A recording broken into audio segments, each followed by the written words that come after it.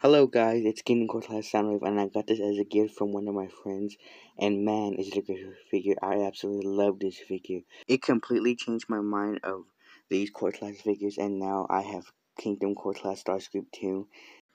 I also plan on getting Optimus Prime and Megatron, because the Megatron comes with a gun that is compatible with other figures, and I really like that gun, so I plan on getting him too. And maybe I'll get the Hot Rod too, but the thing I don't like about the Hot Rod is the head is too hollow. I mean, why does the head have to be so hollow? It could have been filled. It makes the figure look so empty and cheap. And I don't know if I'll get him because I have the Titans Return version, the Studio Series version, and the Power of the Primes version. And I also have the Rodimus Prime Kingdom version too. Okay, so back on topic, to the main topic himself. Cortlas Soundwave. Oh my gosh, this figure is amazing. He looks fantastic. I have no complaints with this figure at all. He is just awesome.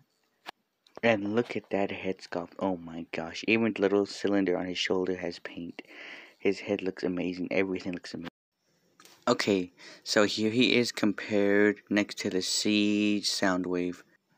And that's how they look together. He's real small.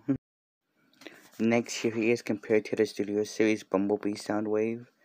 I love that figure too. He's good too. Okay, so on the transformation. The transformation for this Soundwave is really great.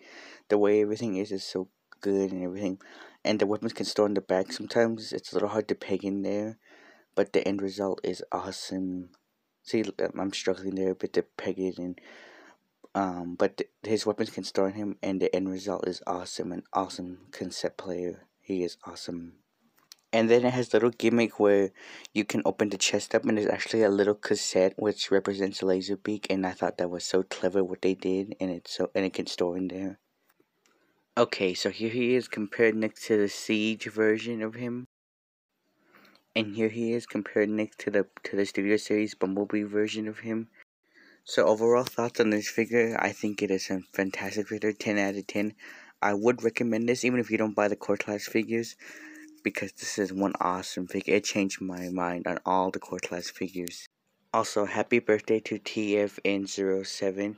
Happy birthday, my friend, and subscribe, like, comment, and share the video.